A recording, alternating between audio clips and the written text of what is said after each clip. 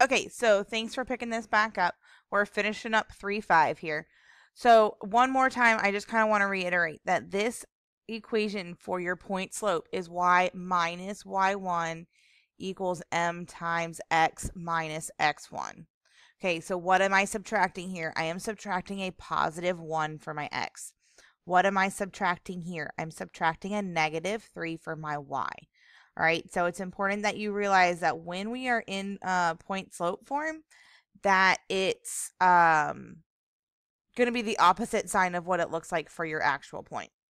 So here's where we're going to go. Since we're in point slope, we're going to start at the point 1, negative 3 right here.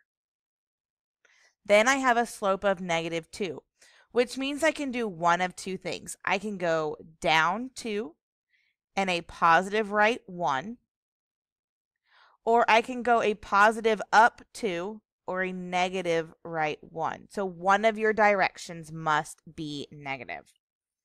All right. So we connect those points and we graph our line. Please make sure that I have seen in the past where people graph those 3 points and then they just draw like a segment, pretend that connected them. They just draw a segment that connects those 3 points. That's not graphing a line, guys. Make sure you're extending that line and putting the arrows on either end, okay? Then let's look at C. We have x equals 3. That means every x value on this line is going to be 3. So I could do 3, 0. I could do 3, 3. I could do 3, negative 3.